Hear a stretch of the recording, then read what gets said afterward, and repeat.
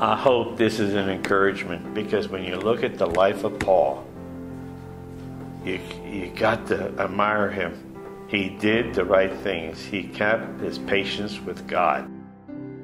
Thank you for taking the time to listen to our weekly service. This is a listener-supported ministry, and we ask that you pray and see what God would have you give. Now let's get to our sermon for today. This morning I'd like to talk to you about some of the hardships of the Apostle Paul and relate to us. Sometimes you think that the whole world's coming down. We just had something yesterday. Try to briefly. Everything we do, like our alarm system, our TV, everything's through the internet, and our cameras that we have. And all of a sudden, we didn't have anything. We didn't know because we weren't watching it. We were doing other things, and then we went to turn it on. It wasn't there. So I went outside. They're putting the pipes in. I told the guy, I said, somehow you cut a wire. We don't have internet. And we got to look. He said, no, here. And I said, well, what about back at the pole? And sure enough, there it was cut. He said somebody backed into it and didn't realize it.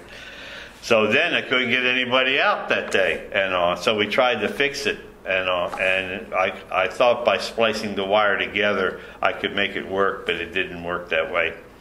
And then I thought of another way to do it, but it was too late that evening, so we decided to forget it. We just watched some TV over the air. But the problem is we couldn't put our alarm on or any of this other stuff. And it made me realize how dependent we are on things, whether you like it or not. But what I'm getting at is, this morning, I said, oh no, the sermon is out on the cloud. I use Dropbox. Well, I can't get out there. And I'm going, man, how am I going to get, I can't get the sermon. And then I went, well, wait a minute. Let me see. I'll try to use the iPhone as a hotspot. Well, I tried to do that, but the speed was so slow. I would wait, and I wasn't getting it downloaded. And I tried all kinds of different things. Then I had a problem. I said, well, with this out, can I send the stuff to the printer, because it's set up for AirDrop.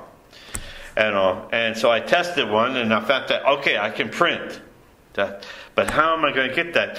I tried. I even went as far as I finally got it on the computer. I couldn't get it on the thing. Just as a backup, I printed it, the sermon. I finally got it up. But it took me 1 hour to get things back. Now, I didn't fix anything, but to bypass things to make it all work, and which wasted a lot of time. Then, at what time was it? 4:30. 4:30, the fire alarm goes off, right? The one that's just in the hall in the bedroom. And that nothing wakes me up. So the next thing I know, my wife's waking me up. This thing, the battery's low. It says battery low, beep, beep, beep. I couldn't get that thing off the wall to save my life. Then when I finally got it off the wall, I couldn't get the door all the way open to put the batteries in. And finally, it took me a while to bypass that. And I said, man, and I finally got it on, connected it, and she went back to bed. And I decided not to get up as early as I normally did, to give her a little bit more sleep, but she never did go back to sleep. She just wrestled the whole time. So what I'm getting, and the only reason I'm bringing this up this morning is because we're going to look at the hardships. We think our hardships are something, but what we go through in our life doesn't even compare to what Paul did. And let's look at that in 2 Corinthians 11:23. It says, are they ministers of Christ? I speak as a fool. I am more. In labor, more abundant. In stripes, above measure. In prison, more frequent. In death, often. Of the Jews, 5 times I received 40 stripes, save one. 3 times I was beaten by the rods. Once I was stoned. 3 times I suffered shipwrecks. A night and a day had I been in the deep. In journeys often, in perils of water, in perils of robbers, in perils of my own countrymen, in perils by the heathen, in perils in the cities, in perils in the wilderness, in perils in the sea, in perils among false brethren, in weariness and painfulness, in watching often, in hunger and in thirst, in fasting often, in cold and nakedness. Boy, that said something. And we're going to talk about some of these things. And we have our share of hardships in life. But what the whole thing and the purpose I'm bringing this to you is, Paul never let that stop him. Everything he went through never slowed him down. Unless they just put him in prison, But even then, we're going to talk about that in a moment. And we complain and let hardships get a hold of us and destroy our relationship with the Lord, or we get mad, or am I ever going to get out of it? Like our internet's not fixed. At least they're supposed to come out at 1 o'clock today and fix it. But our problems are nothing compared to the Apostle Paul. And then when we're going to take a closer look, not at everything, but a closer look. And what we go through in our whole life. And here's another thing. Paul didn't just have problems at one time for 1 month and all. This was throughout his whole life. He went through all this stuff. And this is just a condensed version of what took place.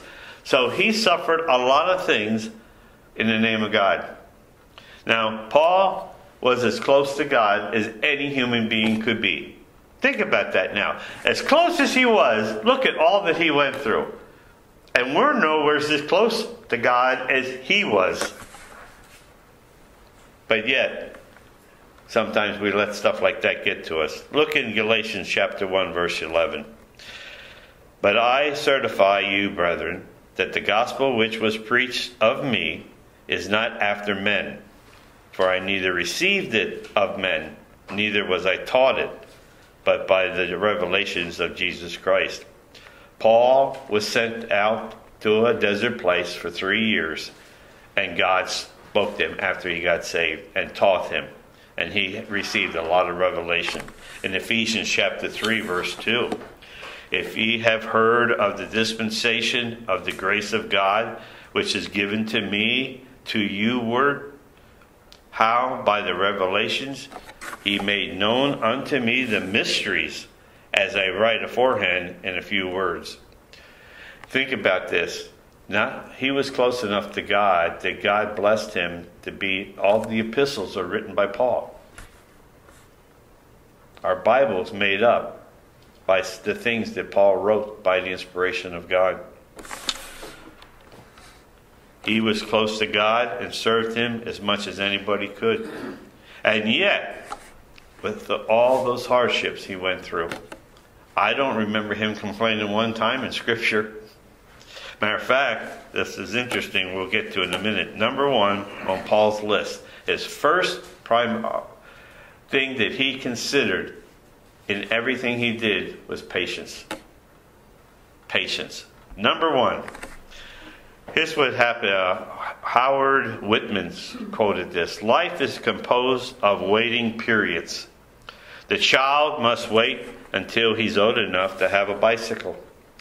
A young man must wait until he's old enough to drive a car. A medical student must wait for his diploma.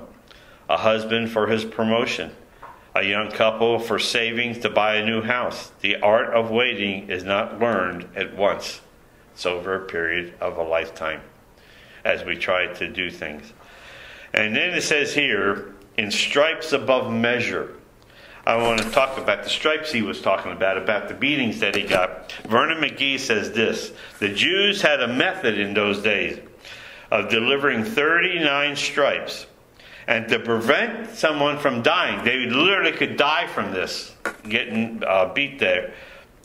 But to prevent killing the person, they would apply 13 stripes on one side of the back, then 13 on the other side of the back, and then 13 in the middle, just so they wouldn't die.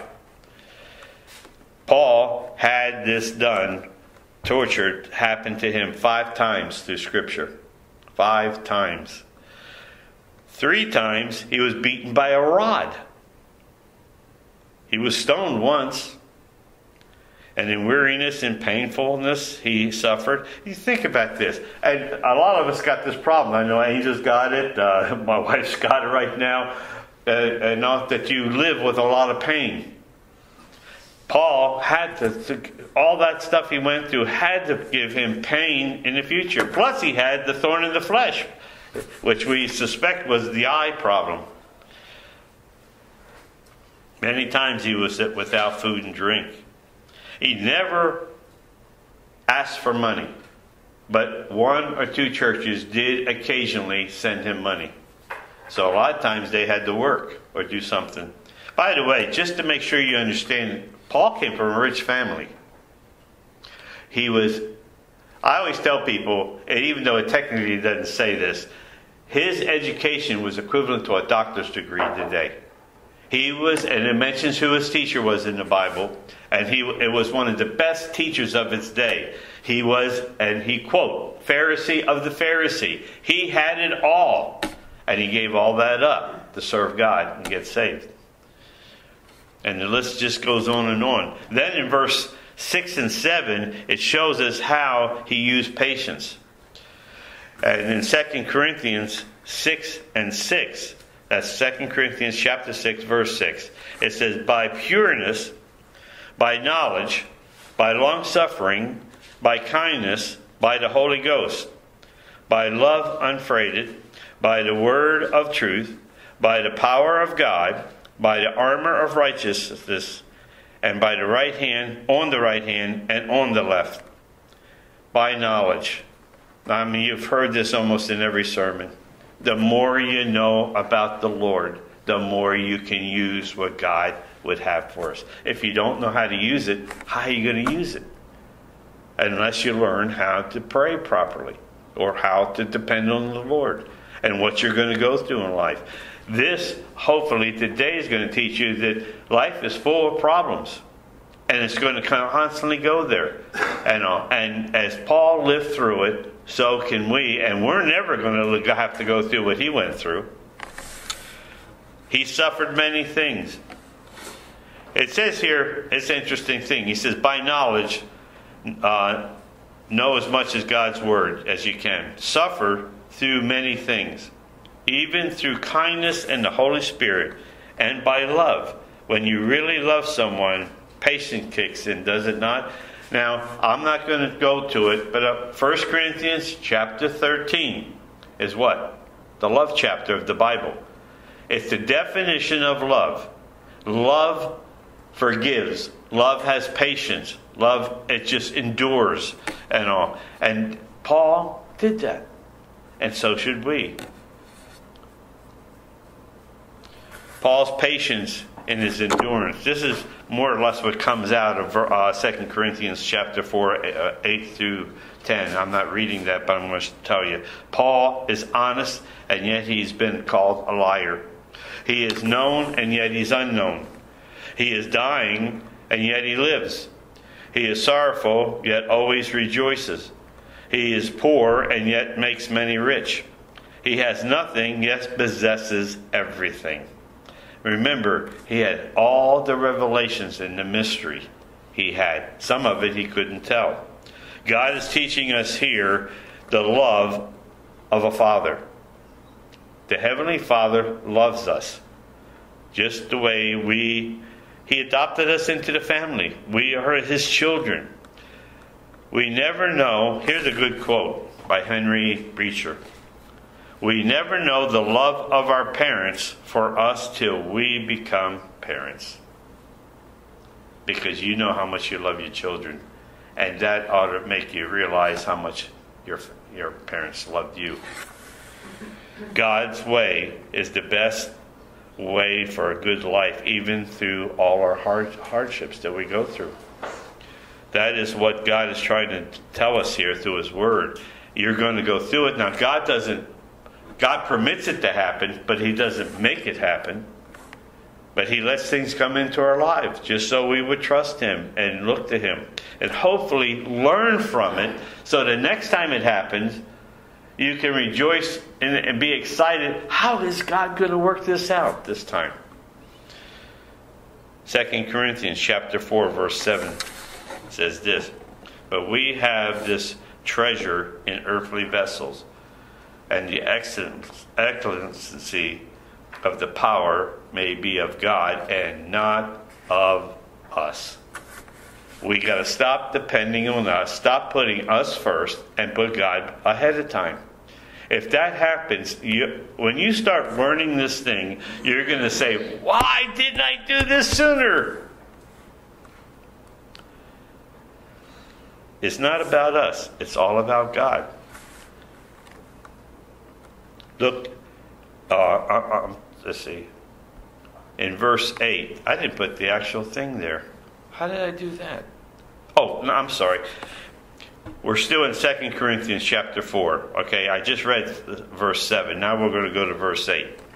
We are hard pressed on every side, yet not crushed. We are perplexed, but not despaired. Persecuted, but not forsaken. Struck down, but not destroyed. Always carrying about in the body of the dying of the Lord Jesus, that the life of Jesus also may be manifested in our body. A lot of things can happen to us according to this verse, but it's never going to kill us. Doing what God would have us to do. No one ever really looks at their life. Let me rephrase that. When one really looks at their life, many of us have more than a whole lot of other people. Never get to the point where you discuss it with your life because somebody else is worse off than you are. Everybody, God deals with everybody different. And in 2 Corinthians chapter 6, verse 4, it says, built in all things approving ourselves as the ministers of God in much patience. Every place you look where God talks about things, patience is always the number one thing. Think about that a moment. Now, that ought to hit us right there. Work at it. Have patience. The moment you're about to say something, go, nope. I'm not going to do it. I'm going to be nice to my wife. I'm going to be nice to my son or my whatever, or to the friend that's knocking me. I was just reading Proverbs today, and what's it say? Even a fool, when he's kept quiet, shows wisdom. Some fools don't know how to keep their mouth shut.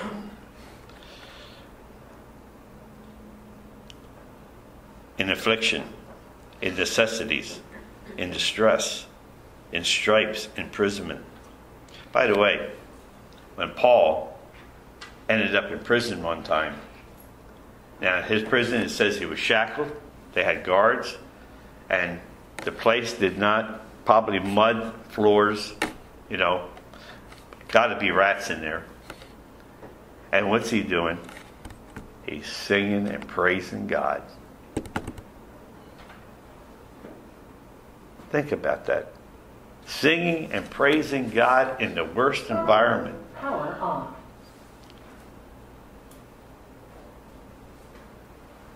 That's the way we should approach every problem and hardship we'll go through in our life. Look at the bright side of it. Literally, all the places I've traveled on the motorcycle, and when we have a couple breakdowns, when I started seeing God work the first couple times, how it worked out and got us back on the road, it always amazed me how it all... I got to the point that when it happened again, I got excited, saying, I wonder how God's going to work this one. I did. And we did everything we could. We prayed about it, tried to figure out, and every time it was just amazing how God worked and got us back on the road. I mean, even places... Crow was with me that time, and a couple other. We were heading to D.C., and in my shovel, I'm going to call it a rotor. It looks like a cup about that deep and has a cutout. And for the electronic ignition, when that opening hits, it activates the mechanism. It broke. Never heard of that happening. And it broke right around the bottom of the cup. I'm going to go, man, how am I going to get back on the road? And then we got this bright, we sent Crow with that to see if somebody could tack weld it back. Well, they had the machines, but the guy that run it was gone. And Barry Crow could do the machine itself, but they wouldn't let him take because he wasn't an employee. So he came back. He said, Glenn, I don't know what to do. And then I kept saying, does anybody have a washer? What do you mean? It's going to have to be a pretty good-sized washer. I said, the break happened after the run. I said, maybe, just maybe, we could put that washer in there and screw it and tighten it up. And it worked. And we made it all the way to Richmond, which was, I don't know, about 80 miles. Found a Harley shop to buy another rotor. And when I took it off, it was still hot. And I sat it down. And the guy said, yeah, you need that. I said, that got me here. He says, there ain't no way that I got you here. I said, I'm telling you, the Lord blessed that we got here. And we put this washer in there. And see, that's what I'm getting at. That's highly unusual. God may sometimes present something to you or give you the wisdom to figure it out. But regardless, and what's James say? If you lack wisdom, ask. And that's what it's talking about here. And then he says, in labors and watching and fasting and pureness, by knowledge again. Here's knowledge again. By the long suffering and by kindness, by the Holy Ghost working in your life. By love unfreighted again. By the word of the truth. By the power of God. By the armor of righteousness. On the right hand and on the left. By honor and dishonor. By evil report and good report. As deceivers and yet true. As unknown and yet well known. As dying and behold we live. As chastened and not killed. As sorrowful and yet always rejoicing. As poor and yet making rich. As having nothing and yet possessing all things. Isn't it funny that similar to this is elsewhere in the Bible that I quoted you already? 2 Timothy 1:6. Therefore, I remind you to stir up the gift of God. Stir it up. Use it. Which is in you through the laying on my hands, of my hands. For God has given you a spirit, the Holy Spirit, of fear and the power and the love and the sound mind. We got to rely on the Spirit. Thank God the Holy Spirit's praying for us, but we still got to pray ourselves. 2 Timothy 4:3. For the time will come when they will not endure sound doctrine, but after their own lust shall they heap to themselves teachers, having itchy ears, and they shall turn away from the ears of the truth, and shall be turned away unto fables. That's what's happening right now. And that's what's going to happen even worse. There's a falling away taking place right now. A lot of people that are professing Christians aren't going to church anymore. They're backing off. They're not going there.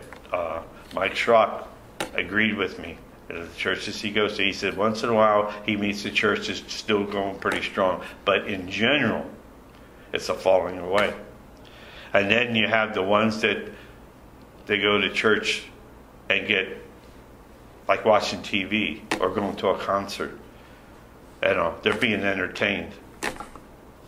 And oh man, I had a great time in church. But there's no growth. I'm not sure if I mentioned this before, but Doc Hayes showed me this when he was alive in the office one time. He said, Glenn, this is really interesting. He said, this is the mega church in California. And the pastor and the deacons and all have come to the conclusion that they're doing things the wrong way. People aren't truly growing in the Lord. And they were doing the entertaining.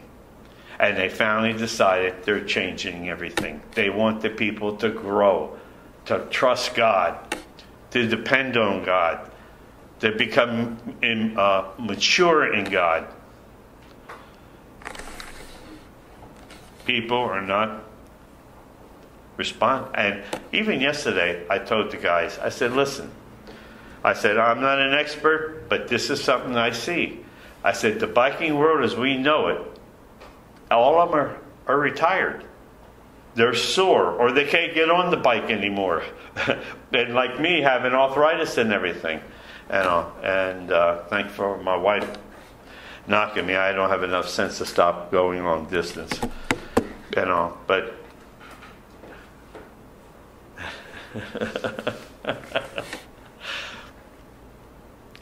we got to know our weakness sometimes, and sometimes men just don't do that. But yet, we figured out another way of doing it. And I actually, on the way in one day, I did get cramp up on my clutch hand. Not for holding the clutch, it just started cramping up a little bit. And then I thought to myself, what if I was on that 500-mile journey going down and somebody slammed on their brakes in front of me when that happened? I was praising the Lord that I have enough sense to listen to my wife. Be careful that you're not one of the people that let the hardships and things in life bring you down. That's the key to this whole sermon. Don't let things around us that happen. We're going to go through them. It's never going to stop. We're going to have times when nothing happens. That's great.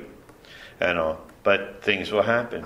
And eventually, like I was hoping I could get the internet guys out yesterday. And the lady on the phone, because I said, listen, this wasn't our fault. Even the people out there, the construction, said he would normally call his supervisor and get something done. He said, but it was Saturday. They normally don't even work Saturday. I think they're behind. So they would. But she says, I can't call nobody. Nobody's there at the office. And so we tried our best to get it back on. It did. And we made do. Okay, so we went through it and all. Unfortunately, we let the alarm wake us all up, but we're still here. We made it today. And we had good fellowship. That's the one thing I'm going to mention at the Blessings of the Bike about our service. I said we have good times of talking about things of bikes, land, surgery.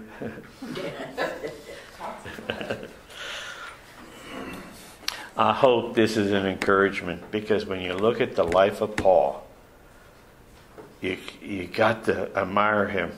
He did the right things. He kept his patience with God and kept following God. He said he looked forward to the time he would be with the Lord. But I'm paraphrasing the scripture. But he says, but I have a lot more to do here. So for that reason, he didn't want to go to heaven right away. Let's pray. Father, thank you for this opportunity. I pray that those that hear it on the internet as well as us here, that will be an encouragement. I pray for those that are unsaved, that they'll come to know Christ as their Savior, that give us a call. Contact us. Go to our website. It'll be at the end of the video. Father, I do thank you that one of the, I guess I call her lady and all, that was riding a bike yesterday, came up to me after I prayed yesterday, that she says, I really enjoy your sermons. So people are listening to them on there. So I pray that the Holy Spirit would work in people's lives and help draw them to Thee. And that everything gets done is through the power of the Holy Spirit. And we thank you, Father, for that He prays for us, that He intercedes for us, and that Christ is up there interceding for us. We got it made if we just put our faith in Thee. Help us, I pray, in Jesus' name. Amen.